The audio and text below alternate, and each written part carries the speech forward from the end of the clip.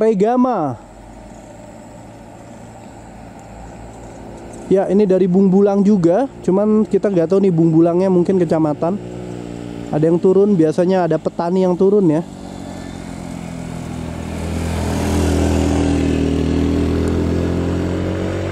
Oh, bukan petani, ini kayaknya mau kerja di kafe. Oke.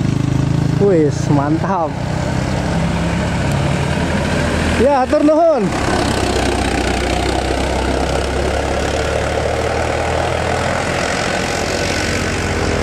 Regama.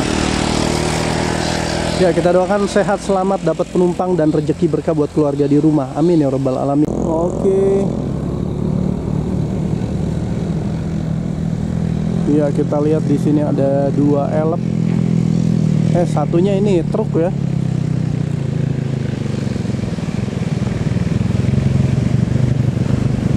Oke. Ya, ini dia. Wis, mantap. Yuk, hatur nuhun. Oke. Free boy.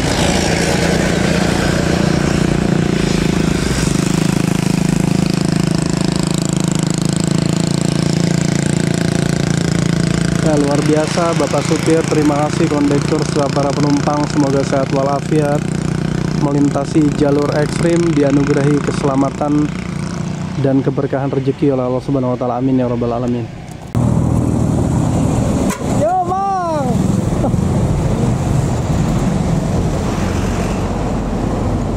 Regama.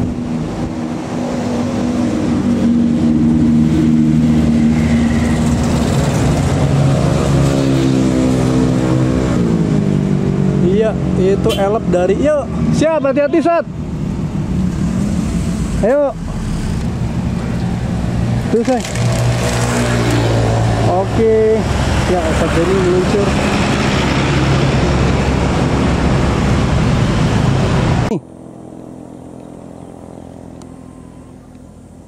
Oke, elep dari Cisewu keberangkatan setengah 6 pagi ya. Pukul 8.21 baru melintas di Lembaduren, Desa Arinem, Desa Jawa Mekar, Kecamatan Pakenjeng, Kabupaten Garut, Jawa Barat. Siap meluncur ke arah kota. Oke, mantap. Yuk, atur nun, Pak. Yuk. Ya, kita gerak ke sini sedikit biar bisa menyaksikan bagaimana wanoja menanjak ya dari Cisewu ke Terminal Guntur Garut. Oke. Elep dari Cisewu. Oke. Ini elep yang lumayan treknya jauh ya, dari Cisewu. Sangat jauh sekali. Oke. Iya, menanjak. Ini keberangkatan dari Cisewu pukul setengah 6 pagi menuju ke Terminal Guntur Garut.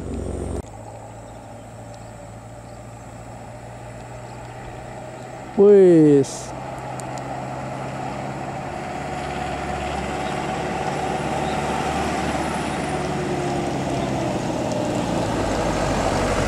Oke. Yuk. Berjuang ke arah Garut kota.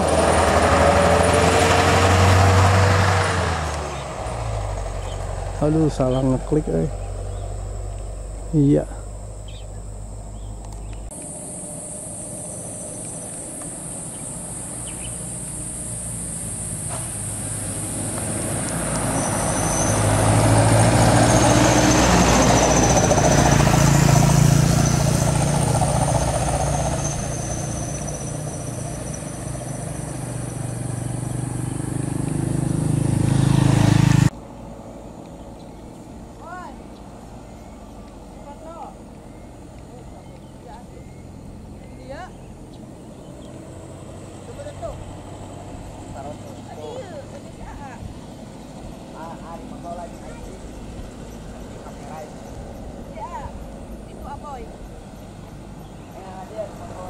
Oke, langsung nyapa ya.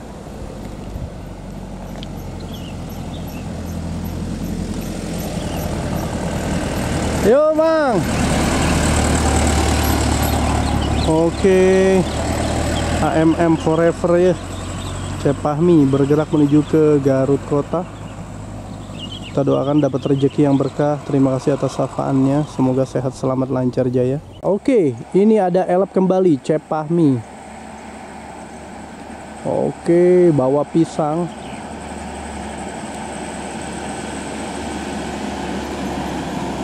Wih, mantap. Atur nuhun Pak, hati-hati.